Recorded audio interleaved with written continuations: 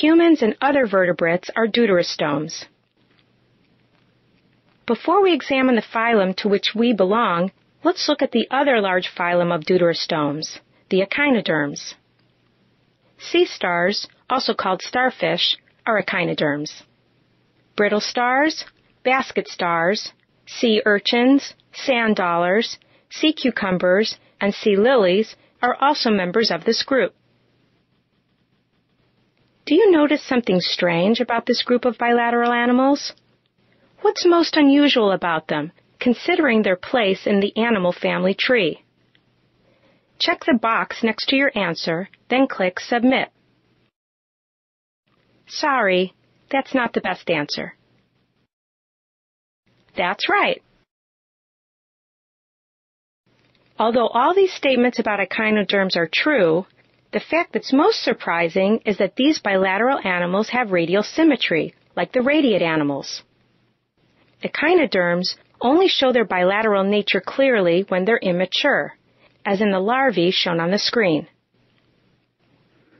As we'll often find in the study of animal relationships, the traits that characterize a group may appear only at particular stages of an animal's life cycle. The typical adult echinoderm, such as a sea star, lacks a head and has a decentralized nervous system without a brain. Echinoderms have two additional important distinctions. They have an internal skeleton of calcified plates covered by a layer of skin. They also have a water vascular system, a system of channels through which seawater can flow inside the body of the animal, including the echinoderm's hollow tube feet. The water vascular system functions in locomotion, feeding, and gas exchange. The other large phylum of deuterostomes is the one to which we humans belong, the chordates. All vertebrates are members of this phylum, but there are also some invertebrate chordates, such as lancelets and tunicates, or sea squirts. Chordates are distinguished by some important morphological traits. The figure on the screen is a generalized diagram of a chordate body, viewed from the side. At some point in their development, all chordates have a notochord, a flexible supportive rod of tissue running through the back of the animal. In vertebrates, this rod is replaced by the vertebral column later in development. Chordates also have a hollow nerve cord. In vertebrates, this becomes the spinal cord and brain of the adult. Chordates have a distinctive feature associated with their pharynx, the part of the digestive tract that follows the mouth. The pharynx of a chordate has slits that open to the outside of the animal. The slits develop into structures involved in feeding, breathing, and hearing. Most chordates also have a tail extending beyond the anus at some point in their development. Vertebrates are a subgroup of chordates, distinguished by their vertebral column or backbone, composed of hard segments called vertebrae. The vertebral column is the main supportive structure for the vertebrate's body. Vertebrates also have a protective brain case, which together with the vertebral column protects the animal's central nervous system. These features, along with their well-developed sensory organs, are adaptations that allow for large size and quick movement. The first vertebrates were aquatic creatures. Their fossils trace back to the Cambrian period. By the end of the Silurian period, vertebrates with jaws had appeared. The vertebrate jaw is hinged and works up and down. It was an important adaptation for feeding, and most vertebrates today have jaws.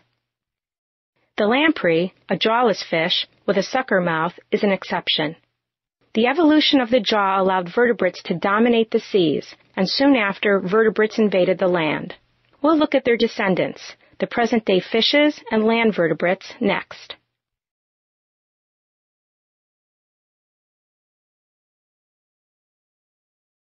The first jawed vertebrates were fishes. The two groups of jawed fishes living today are distinguished by their skeletons. Cartilaginous fishes have skeletons composed of cartilage, a strong but flexible tissue. These are the sharks and rays and their relatives. All other jawed fishes are known as bony fishes. They have skeletons composed of bone. In addition to the gills used for gas exchange underwater, A few living bony fishes have lungs for breathing air.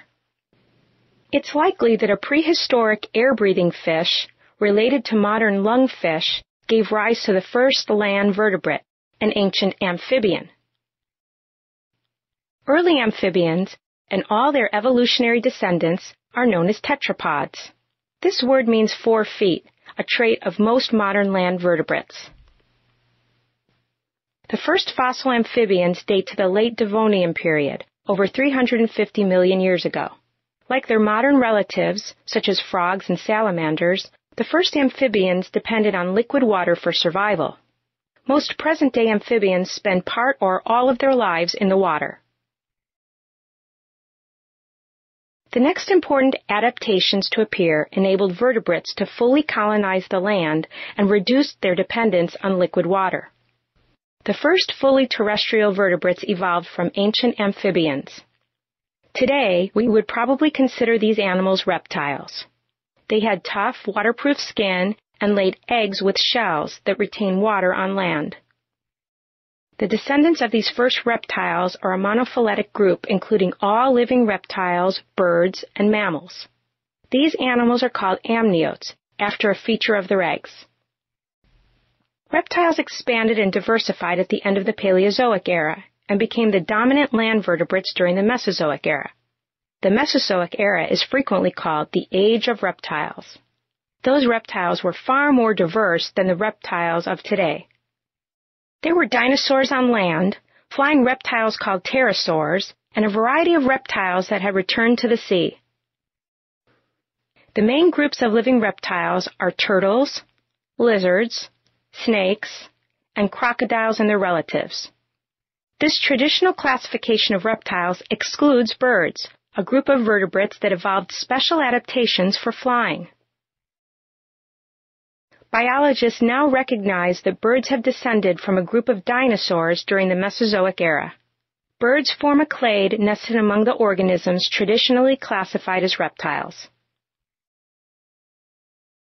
An early branch on the amniote tree led to mammals, a group of vertebrates with hair or fur which produce milk to feed their young.